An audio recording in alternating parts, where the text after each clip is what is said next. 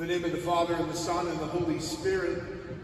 Come, Holy Spirit, come by the most powerful means of the Immaculate Heart of Mary, your well-beloved spouse. Today, we have a couple of themes within the reading that especially they affect us.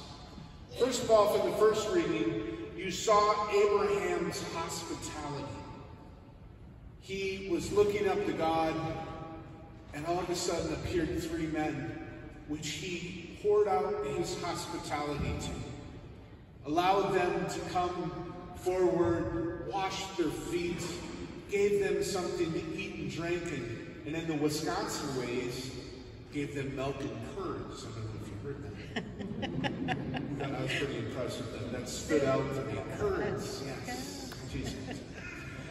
And in that, hospitality is very important for us as a community, because when we see the stranger, when someone comes to worship with us, that hospitality is important, to treat them with love and respect, to roll out the red carpet, to do the things that we need to do for them, to make our community appeasing and appealing to them, especially in what we do and how we worship. And then the other theme is the suffering of the body of Christ, which is us all. We are the body of Christ here on earth. And he talks about a deficiency in Christ suffering. It's not in the person of Jesus Christ. It's in his body, the church. And how do we deal with the suffering of our everyday world? Our pains, our aches, our struggles, our anxieties, our fear. I talk about these things a lot. And ultimately, it's about adhering to the cross. It's about holding on to Christ and the cross. During the daily masses, I've been talking about the divine will and adherence to the divinity of Christ on the cross, who created all things, who created even the DNA that runs through us, the systems of the world, our body, how it heals itself when we cut ourselves, the amazement of science, the technology. All of these are gifts from God given to us. And that divine person present on the cross, what was he thinking of? He was looking into time and space. He was seeing our actions. And when we adhere to that, we give him glory. When we offer our pain, our struggles up to him, we give him glory. We pray for the conversion of sinners. We can pray for the conversion of our family. God hears that when we adhere ourselves to the cross, when we unite our suffering with him. Paul speaks about that today. And then in kind, Jesus talks about the fear and the anxiety of Martha. It reminded me of the Brady Bunch, Marcia, Marcia, Marcia. Jesus is coming back and going, Martha, Martha, you have a lot of anxiety. And don't we all in this culture right now, we see everything changing in front of us. We have a lot of fear and anxiety. We don't agree with what's being done in our country and in the world. And sometimes there's an anger that comes out of us.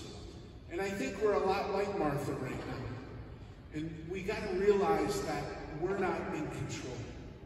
God is in control. He's got perfect control of this. And when we are not faithful to him, he kind of goes hands off a little bit. And he says, okay, you reap what you sow, right? If you don't want to be faithful, if the culture doesn't want to be faithful, I'll take my hands off, and we can see how worse and worse it gets. So what do we do as a people? What do we do as Christ's body? We double down back into our faith. We be like Mary. And we sit at the feet of Jesus and we adore him. We love him. We praise him. And this is how we come back to God, and how we get our world back to God and save that world. How God's going to save our world is through our prayer. It's an old prophecy of the church that the church will be saved by the laity, by their prayers, by their sacrifice, by their knowledge of the Lord and their love for the Lord, that will save the church. Because remember, you are the body of Christ. Every one of us is part of Christ's body. He died for each and every one of us.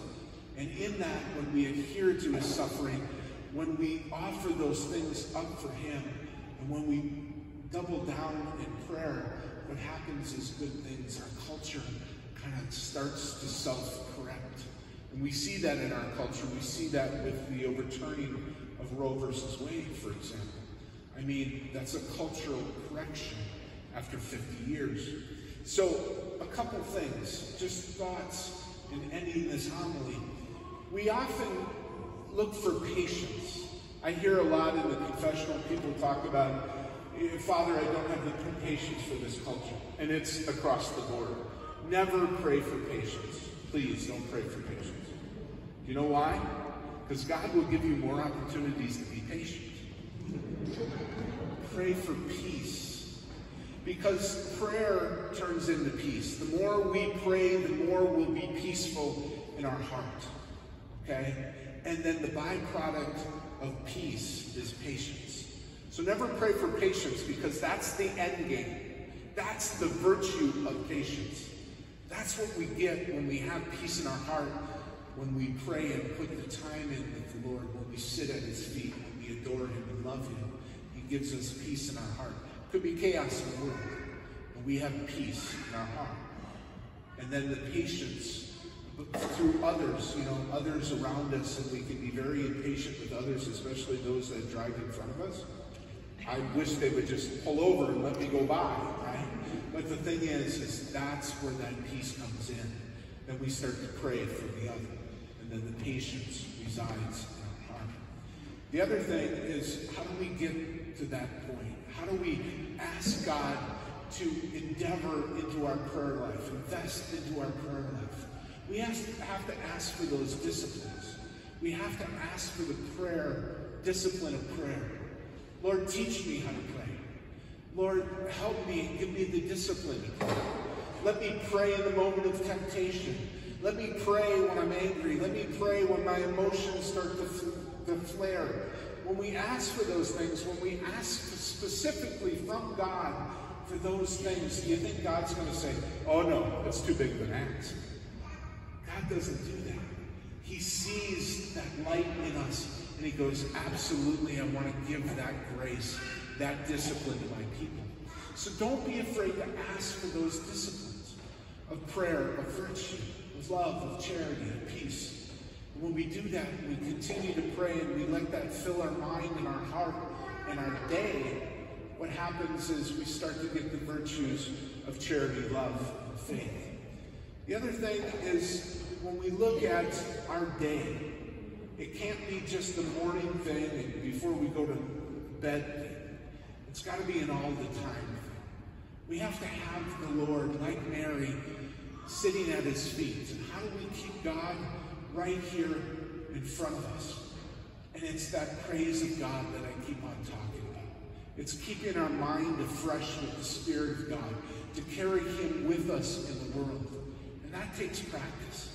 It's not easy, because what happens is we get through our day and then we see something on Facebook and then we're like, oh, I'm so mad. I'm so angry. But at that anger, we should let that trigger our prayer.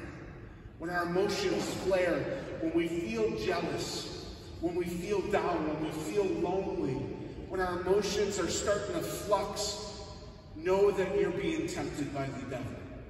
He is around because he works through our emotions, mind, emotion, and then he wants us to sin. That's the mystical pathway, where God inspires, lets us feel that love and inspiration, and then we move in love. That's the mystical pathway. Satan tries to plug it up like a toilet, right? So when we flush it, it overflows, and you got all the anger and all the stuff coming out right at your feet. So when you feel that intense emotion, right? If it's anger, if it's impatience, if it's fear, if it's anxiety, like Martha, it's time to move into Mary mode. And it's time to pray, to sit at the feet of Jesus, even if it's just a second. And we praise him and we thank him for that moment. And in that, God will reward you. God will give you that peace that you desire, that love you desire, and that faith that we're all yearning for. Let us stand.